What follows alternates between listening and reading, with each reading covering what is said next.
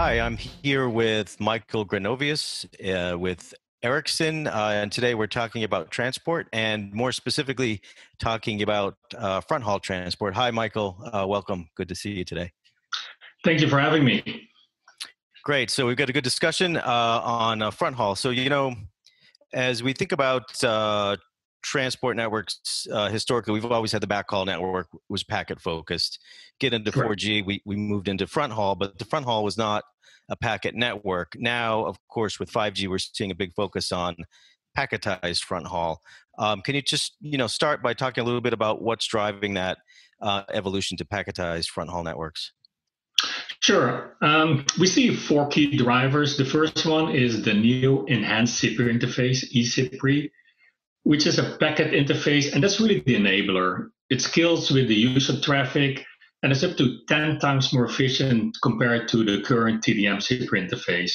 And because of this packet base, it also allows for statistical multiplexing.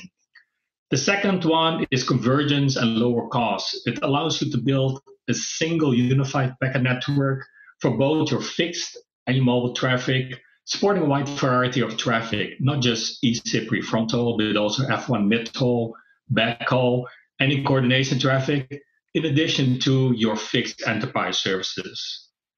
The third one is programmable network. It allows you to evolve your network much easier without having to repatch fibers. The radio access network is not static, right? We keep on adding more capacity, more radios to it. And having a programmable network allows you to point any radio to any baseband or virtual digital unit. What brings me to the final fourth point is it is an enabler for Cloud RAN. It allows you much easier to migrate to Cloud RAN architecture where you take the packet fronthaul interface and connect it directly where you have the virtual distributed unit running on. So it's another tool in the toolbox. We had passive optical fronthaul, we have active optical fronthaul, we have microwave fronthaul, and now we also have packet fronthaul. Right. There's certainly a lot of options. And so, we always talk about front haul in the context of 5G, but of course, front haul did come out and rolled out, especially in North America and in other regions as well, for 4G networks. And so there's a lot of eCPRI installed base. And so now we're moving to, the packet front haul. What is the strategy or what are your recommendations for how you evolve and, deal with that existing eCPRI installed base as you move as well to packet front haul? Yeah, Sterling, as you know, right, every network is different and you have different site requirements. So Ericsson breaks it down in roughly three options. The first one is low capacity sites with low band radios. In this case, we take up to 12 10 gig eCPRI radios, convert it into eCPRI, and then we take a single 25 gig eCPRI interface, right? And we just front haul it back to the hub. We have two form factors. We have a 19-inch form factor, which is called the R608 radio gateway. And we also have an outdoor variant called the R308 radio gateway. Now, for the high capacity sites where in addition to low band radios, I may have, for example, also higher capacity mid-band radios with 25 gig eCPRI interfaces. So in this case, we use a product called the Router 6673 fronthaul gateway, and it converts it to 18 10 gig eCPRI interfaces and then aggregates all those many 25 gig eCPRI interfaces coming from the massive MIMO radios. And then we aggregate everything into a single or more 100 gig Ethernet interfaces going back to the hub. And then finally, we have mixed sites. So in this case, we have, for example, still LTE and we have NR. And the carrier may decide, you know what, for my LTE traffic, I will leave that traffic connected to my existing deployed baseband. But the NR traffic coming from both the low band radios and the massive MIMO radios, I take all that traffic and then I connect it to a virtual digital unit. So what you will get in that scenario is that the router 6673 will have to act as a frontal gateway towards the the low-band radios, it acts as a local cell-side router interconnecting all the interfaces and the compute platforms and the backhaul traffic together. And then finally, it also has to act as a synchronization webmaster for the site, right? Still providing synchronization towards existing CP radios and also to the basebands.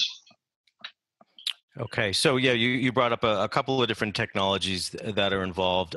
Maybe, one of the things that tends to be confusing, we talk about eCPRI, which is enhanced CPRI, although a lot of people associate it with Ethernet because, it largely was built to work with Ethernet networks. And then we also have the concept of radio over Ethernet, and they can be confused. Can you just explain the differences between radio over Ethernet encapsulation and then eCPRI, and maybe what is best suited for what situation for operators? Sure. So ROE, or radio over Ethernet, it encapsulates CPRI over Ethernet. So it's like running circuit emulation, right, of TDM over Ethernet. The advantage is that in principle it should work for all radios. There are two challenges. First of all, it's bookended, meaning that I encapsulate on the radio side, and then I need to de-encapsulate, of course, on the other side before connecting it to the baseband. Second is that it provides minimum bandwidth reduction. So if you have a high capacity site, it may be hard to fit all the traffic, right, in a single 100 gig Ethernet interface. eCPRI conversion, on the other hand, the conversion is actually done in the radio domain. What brings us then to the disadvantage, it is radio and vendor specific.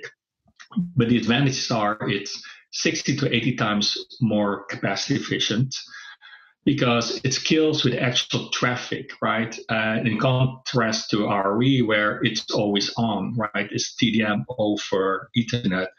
eCPRI, on the other hand, right, you only transmit when there's traffic.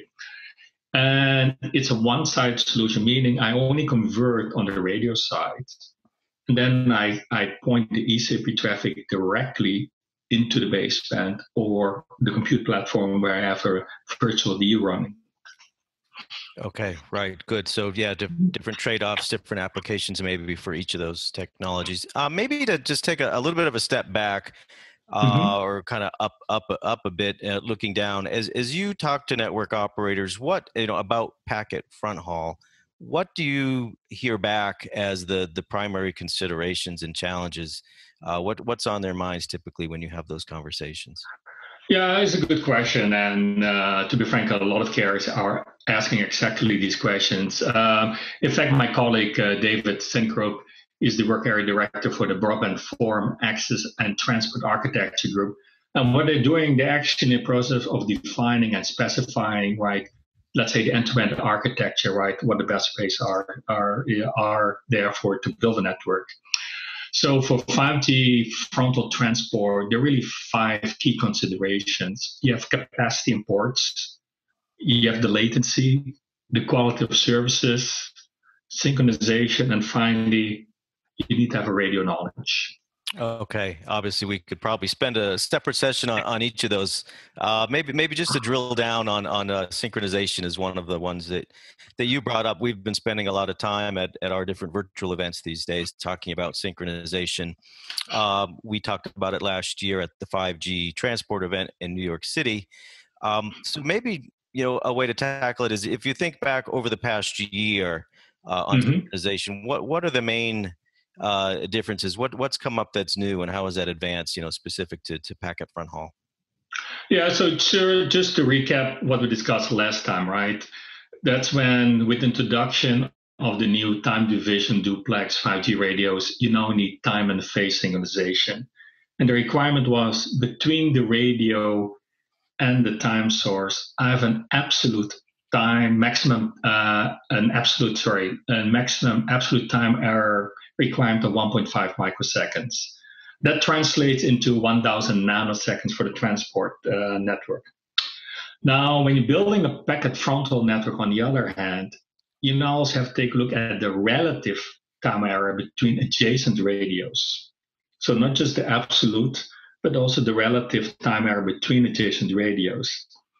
And with new functions such as coordinated multi-point comp for NR, you're talking about a relative time error of around 100 nanoseconds. So that's a factor 10 times more stringent compared to the absolute time error.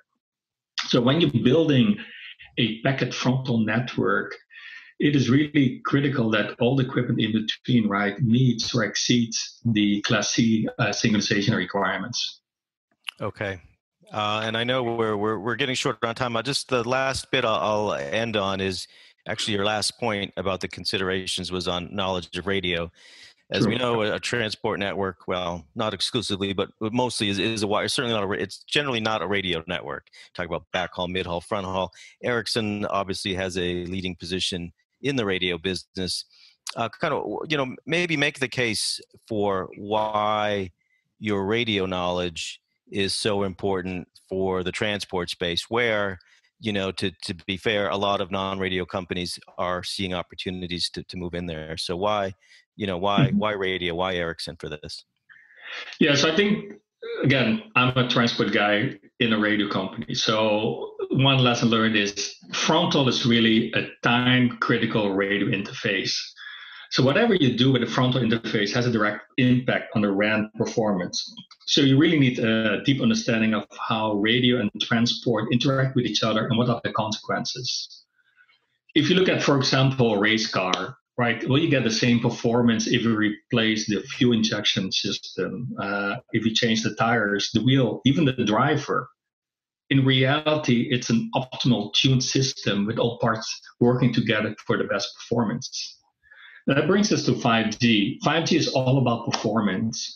On top of that, 5G is constantly evolving and improving. So it's not just about ensuring that it works today, but that it works across the whole life cycle. So from an Ericsson perspective, we use the so-called Ericsson radio system approach. And that approach takes a holistic end-to-end system approach where we look at the radio, the transport, the RAN compute, the management, etc. And then we align the roadmaps and the features, and we also tune it as an end-to-end system. And that allows our customers to have a faster time to market and a superior performing network. All right, I like the car analogy. That's a good one. So that we'll close out here. But Michael, I want to thank you for your time and your insights, and look forward to seeing you virtually this year at the upcoming 5G transport event taking place in November. But thanks a lot for your time. Glad to be here. Thank you.